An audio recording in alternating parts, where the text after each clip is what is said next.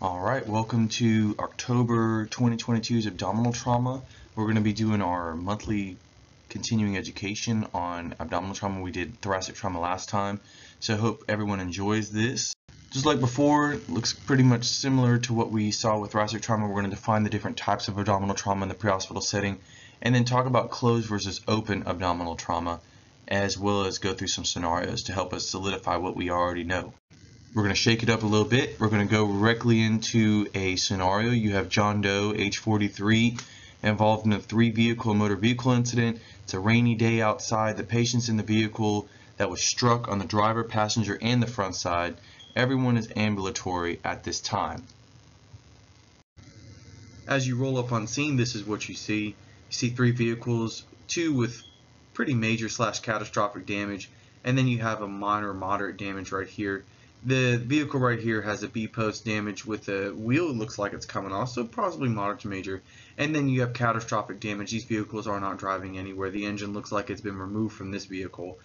Also, when you look at this vehicle right here, you see that you have crumple zones in the back, as well as shattering of the windshield, a lot of things inside of this cab that could cause secondary impact. And then over here, you also shattering the windshield. So you don't know if the shattering is from the crumple or from someone's head. We don't know if someone's worn their seatbelt. You see one airbag that's deployed. I don't know if it's been deployed here, and I don't see any airbag being deployed over here. So again, you have a lot of potential for injury. So even if these patients say, oh, I don't need EMS, they should still be a patient refusal based on the mechanism of injury to protect yourself in the department from any type of litigation. So let's talk about your primary survey. Remember, PHCLS is X, A, B, C, D, E. And these patients that you're going to need to evaluate, obviously if they're walking wounded, they're green tag. If they're serious, they're red. If it's in the middle, you know, they can walk, there's some injuries, whatever, maybe yellow. But more importantly, we need to talk about what we're going to see when we think about the X, A, B, C, D, E. So we start with exsanguination. We have obvious bleeding from his head, and there's blood on the bilateral pant legs. He's able to talk, state his name. He has quiet bilateral breath sounds, 1+ radial pulse, weak and thready, has no C-spine tenderness but complains of chest pain and bilateral hip, back, and leg pain, and he has large ecchymosis on the left hip and the abdomen whenever you look. Now, we got to take the clothes off. This is a serious injury now. He's got multiple complaints with the high velocity MOI. And this is what you see right here. You see this diffuse ecchymosis along the left hip, the left groin area here, and the left thigh. So definitely room where he could have been hit from the side, the seatbelt sign possibly, lots of things going on here. So what's our primary field diagnosis? Well, motor vehicle incident with possibility of internal damage. Does this necessarily need to be a level 1? Well, I don't think so. I mean, we haven't even gotten vital signs yet. So if I told you his vital signs were stable, then you could swing it and say we don't need to go to level 1. Now we're going to talk about level 1 activation and level 2 activations and trauma activations and period at the end of this presentation again. But remember, it needs to be altered mental status. It needs to have low blood pressure. It does not necessarily need to be just by mechanism of injury. So we'll evaluate that a little bit later. So what tests or procedures do you need to do? Obviously a great physical exam. You need to make that patient naked. You need to evaluate that patient's bilateral lower extremities. The patient has back, bilateral thigh, bilateral leg pain. He may have a fracture or a cold fracture and you don't know about it. So you need to visualize the patient. And also, if this patient's having back pain, you need to run your hands down the spine to make sure that this patient doesn't have any step-offs or deformities. If the patient does have continued lumbar or thoracic back pain, they need to be laying flat on the stretcher unless they have a head injury, and then we start to worry about increased intracranial pressure, and that's again one of those conundrums that you're going to have to deal with whenever you're talking about the need for complete spinal immobilization versus the need to protect the brain. Finally, what's the determination for disposition? We've talked about a little bit about what we need to do, and if this patient, based on our primary and secondary evaluation, meets criteria to go to a level 1 trauma center, absolutely take them there. If not, they can go to a non-tier trauma center. Moving on to the forms of abdominal trauma, again, just like thoracic trauma, we have penetrating and blunt. Penetrating is stab wounds, impalements, gunshots. It also may cause pneumothorax or diaphragmatic rupture with enough force it can blow the diaphragm out. and so therefore you have to be aware that if the patient's saying, oh, I can't breathe, and you're hearing gut sounds in the lung area, you may have a perforated diaphragm with viscera inside of the thoracic cavity. Now, blunt, on the other hand, is when you have mechanisms with increased intrathoracic pressure. Motor vehicle incidents are the most common cause of abdominal trauma, as well as falls. And so our MVCs, we see a lot of them, but they have the potential for a lot of damage. We just have to be our radar open and ready to view these problems as they come along. So let's review some of the anatomy here. We got a lot of things going on, a lot of real estate in the stomach. And then right above the liver in the stomach, we have the lungs and the heart. And so this small sheet of muscle called the diaphragm protects it. And just because you may have an abdominal trauma doesn't mean it can't translate up and it can't translate down. Because remember, we have the big vessels that come down behind. We have the bladder right here. We got a lot of stuff. So the anatomical regions are the posterior thoracoabdominal area, then we have the back, and then we have the anterior abdomen, the anterior thoracoabdominal area, and then the anterior axillary line and the posterior axillary line. And remember, for those of you who remember when we were talking about our needle decompression, this is where we have the anterior mid-axillary line, which is where we would do our chest needle dart now. And then finally we have the flank, which is going to proceed up to this area right here, the flank that we traditionally refer to for our pyelonephritis and our kidney stone area. So don't forget about that flank area. But as we can see in here, we got a lot of area. We have liver, we have spleen, pancreas, gallbladder if they have one. You have the large intestine, the small intestine. You have the bladder. You have the great vessels. You have the minor vessels, the tributaries that come off. Lots of areas for damage.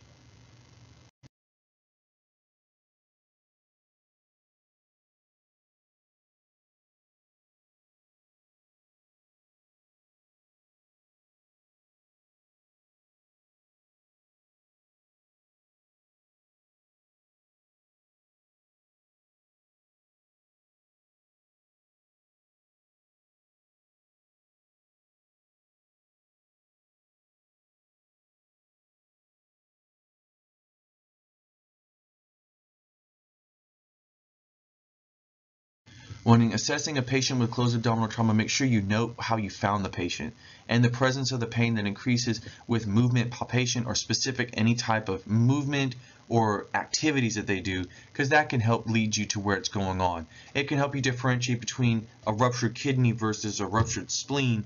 It can help you determine if you're going to have an acute abdomen. It's very important that you see how they were found and what you did and how that affected them.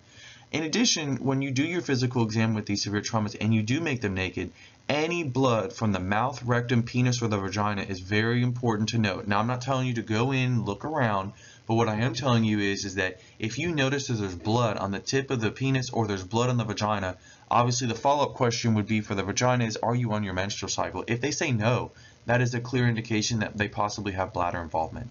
So any signs of unexplained shock should lead you to suspect serious abdominal or thoracic trauma, and specifically retroperitoneal bleeding or bleeding behind the abdominal viscera that we're so used to seeing. And these may actually be missed on fast exams, which is our ultrasound in the ER, and instead the only way that you find them is through CT.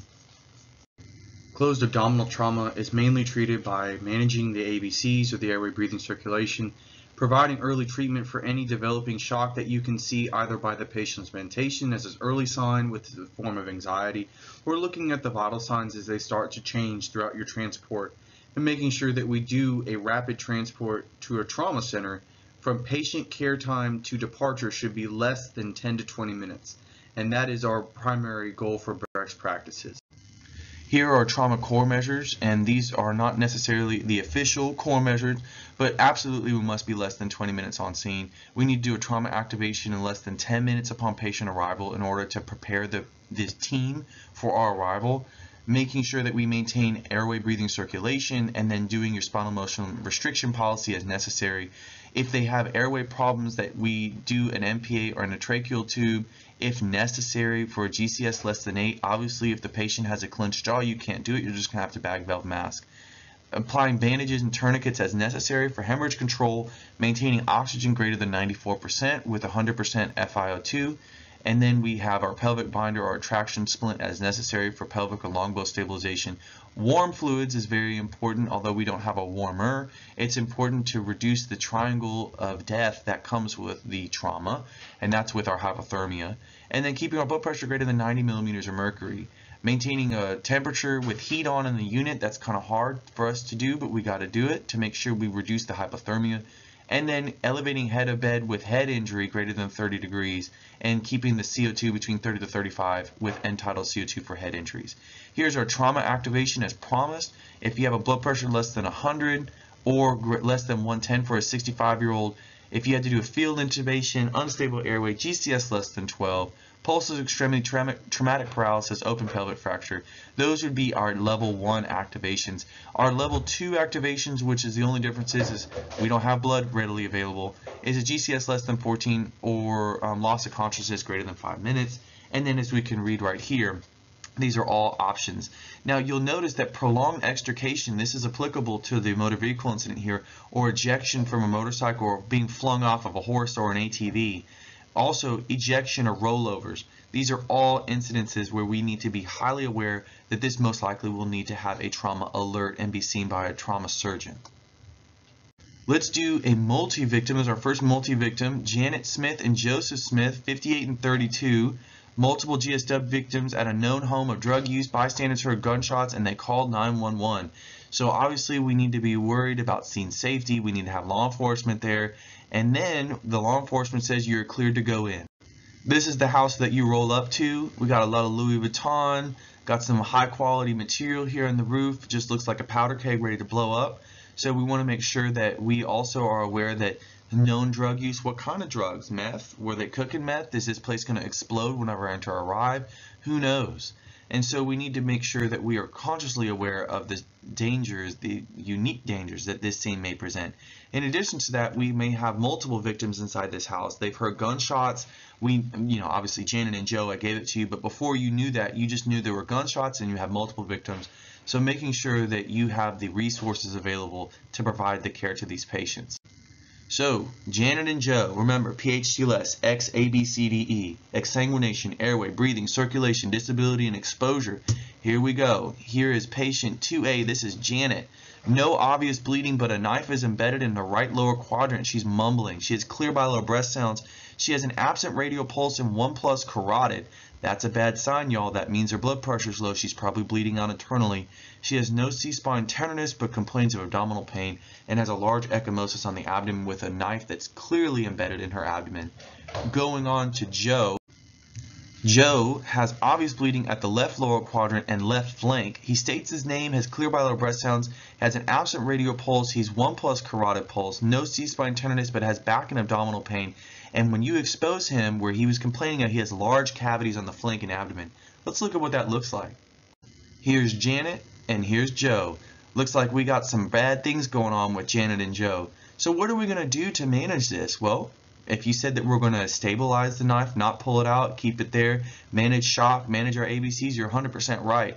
Now over here, are we going to pack these wounds? No, absolutely not. We're not going to pack them. We're just going to put a bandage over it and try to control the hemorrhage as best we can.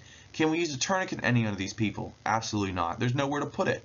So therefore, we have unique presentations of traumatic injuries that do quite have the possibility of suffering extreme morbidity and mortality within minutes to hours. What is the preliminary field diagnosis? Obviously with Janet, we have an embedded knife inside of the abdomen going over the anatomy that could possibly have been injured, the liver, the large intestine, the small intestine. We have vascular structures that are involved. We have the gallbladder. We have the pancreas, possibly even the stomach if it was down there. We have the duodenum. We have all the things that could be affected at that person's injury. Now Joseph, on the other hand, he's got cavitary lesions on his left flank. He could have blown out his kidney, his ureter, his small intestine. He could have blown out vascular structures, muscles. We could have blown out the bladder. We could have even went up all the way and blown out the liver, the gallbladder, the stomach, any of those organs in that area that were there. Now, it was on the left, so predominantly, most likely, you're not going to have those right-sided effects. But remember, bullets and projectile objects can travel anywhere in that space, and so therefore it can just create a whole surreptitious path and destroy everything in its wake. What test procedures do you need to do? Well, first off, we need to get a good set of vital signs. We need to get that warm fluid if possible, fluid period. Need to make sure the patient is in a position of comfort, evaluating the body for any other injuries, getting that patient naked, because what may have been a cavitary lesion on the abdomen could have blown out on his chest, or he could have fractures, open, multiple gunshots were heard, so we don't know. Again, you have to cut the clothes off of these patients. What's the determination of disposition? Absolutely, they have to go to a level 1 trauma center. Speaking specifically about open abdominal trauma, we have evisceration. Make sure that you remove all the clothing on these patients and roll the patient to make sure you found all of the injuries, including any wounds, entrance or exit. Control for bleeding. Do not pack the abdomen. You can pack an extremity, but do not pack an abdomen or the thorax. Cover the wounds with sterile gauze or abdominal pads that should be irrigated with some sterile saline. Drape gently over the wound with gentle pressure applied. Do not attempt to push the abdominal contents back into the body cavity. Unfortunately, this may risk further injury, infection, or damage that could possibly have been salvaged with the trained hand of a surgeon. And unfortunately, it also may be unlikely to succeed, thereby causing more discomfort to your patient. Impaled objects also should never be removed. That goes back to EMT class. The clothing should be cut away from around the object. The clothes should be removed from the patient to expose the patient to see if there's any other wounds.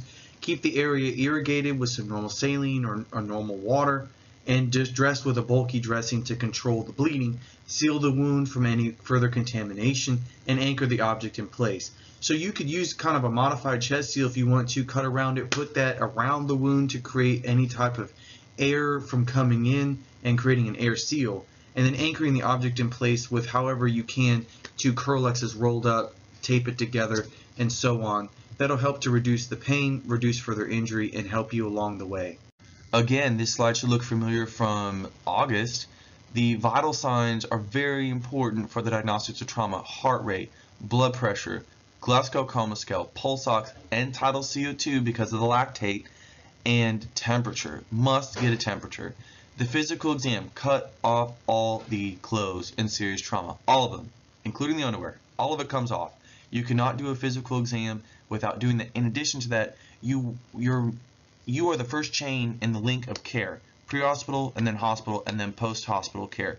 If you do not cut the clothes off, then we have to spend another minute or two cutting the clothes off in the trauma bay. You save us time and help the patient. It's about patient care and being that handoff. And then also, if they do have altered mental status, getting a blood glucose to make sure there isn't anything else going on. Again, here is a mock protocol for trauma assessment, making sure that we address vital signs every 5 minutes for any trauma activations and alerts, making sure that we recognize with the XABCDE approach to approach the trauma assessment in a careful, concerted way. Airway, if they don't have the ability to manage the airway, you stop and consider intubation. Breathing, if they don't have good breathing, then you may check the lungs. And the lungs, if they have absent breath sounds, then you need to do needle decompression. Exsanguination, what can you do for this? Well, consider a tourniquet, fluids, and stop the bleed. Circulation, same thing. Disability, make sure you check your BGL and assess for altered mental status, getting your Glasgow Coma Scale. And then exposure, removing the clothes and keeping them warm. Remember, transport to a hospital needs to be within an hour in order to make sure that the golden hour is met. Again, to go over the trauma activation versus a trauma alert, these would be considerations to go to a trauma center, i.e. Ochsner LSU, making sure that the blood pressure is less than 100 anytime, and it has to be real, so just because the LifePEC says 100, you probably need to do a manual. And then your SBP less than 110 for a 65-year-old. Field intubation, unstable airway, your Glasgow Coma Scale was under 12. Penetrating trauma to the head, neck, torso, above the elbows or knees, which we know about. Pulseless extremity traumatic paralysis or open pelvic fracture. Now, a closed pelvic fracture, it still needs to come to the trauma center, and that would be unstable, and you can see that right here. Pediatrics, any signs of abnormal perfusion, any airway compromise, or a P or a U on the AVPU scale. Now, for the non-blood activation, but still a level 1, any GCS less than 14 or loss of consciousness greater than 5 minutes, open depressed skull fracture, unstable pelvic, crushed or mangled degloved extremity, 2 or more long bone fractures, significant chest or pelvis injury, thermal inhalation, falls greater than 10 feet or 3 times their height, which we see with the pediatrics here, MVCs with ejection, rollover, significant damage. And now you see here, rollover with significant damage. That's a high mechanism of injury. Occupant death, high mechanism of injury, you still take them to the level 1. Autopeds, ejection from a motorcycle or ATV or animal like a horse or a donkey or whatever. Lightning strikes, blast or explosions, electrical energies that are high energy, not just from the socket. Prolonged extrication greater than 20 minutes, okay, and pregnancy greater than 22 weeks. They still need to come to us, not St. Mary's. And then MVC with inadequate restraint or nor car seat for a pediatric patient. So I hope you enjoyed this month's CE. If you have any questions, we're more than happy to answer them. Remember, the takeaway points from the abdominal trauma lecture here is that you can have open or closed. We most likely see closed. MVCs are the most likely portions of getting these closed abdominal injuries. They can hide injuries. There's a lot of room to bleed inside there. If they are demonstrating signs of decompensation, that might mean that we kind of already are behind the 8 ball. That needs to be a very expeditious delivery to the emergency department, but that does not mean that we cannot do the quality care benchmarks of excellence, which means that we do our XABCDE before we get our vital signs. We do our blood pat. We make sure that we get our vital signs and making sure that if they're low that we appropriately address them, and that we communicate effectively. Remember, if you have a GCS less than 14, you need to talk about how you're taking the points off. Eyes, verbal, motor. Making sure that you're not just saying, I have a GCS of 12, and it's because they're paralyzed, but they're mentating well.